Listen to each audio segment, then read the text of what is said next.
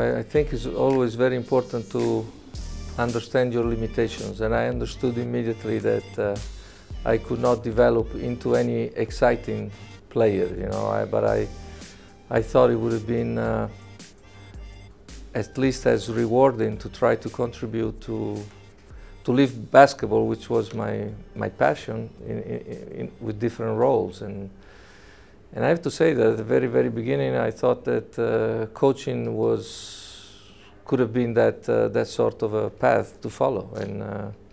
But then, it developed what it developed. You need to understand that it was times were very, very different. I always have difficulties when I go around these days and talk to especially young people to explain that when I started my, let's say, life in basketball, there was no computer, no cell phones, no fax machine. The only thing that actually you could work with was the telex machine, and otherwise we had a phone, in the wall, and whenever you needed to call overseas, you had to wait 3 to 5 hours in line, waiting for them to call you back and connect. I was lucky that I just came back from the United States as an exchange student, and the team was one of the teams selected by the Italian Federation to create the new A2 division. It was the first year. So actually they came up to me and say, hey, since you just came back from the States, you speak the language, maybe you know somebody in basketball. There were no agents either, so it was not like, can you help us finding one American for the team? And that was my way into whatever developed afterwards. And that's where it started. That first year, I was like the stat guy.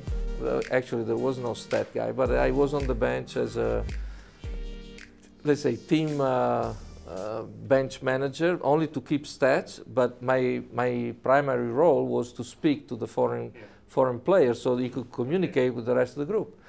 And it was unfortunately, halfway through the season, the head coach had a heart attack.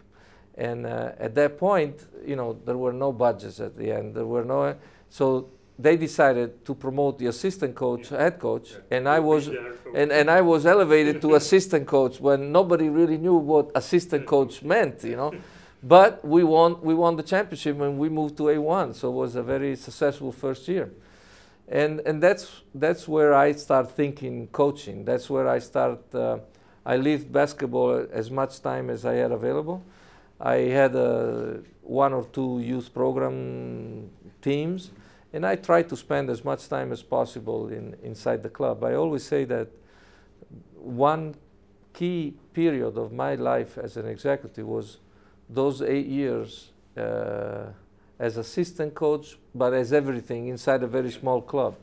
I learned the dynamics of a locker room. I learned how to consider media rather than selling tickets, rather than federation rules. Right?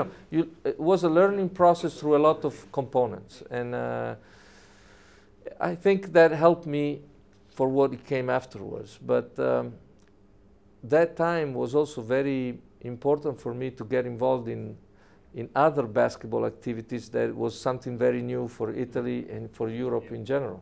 Basketball camps, basketball clinics, the first basketball movies from NBA games that were coming in movie theaters.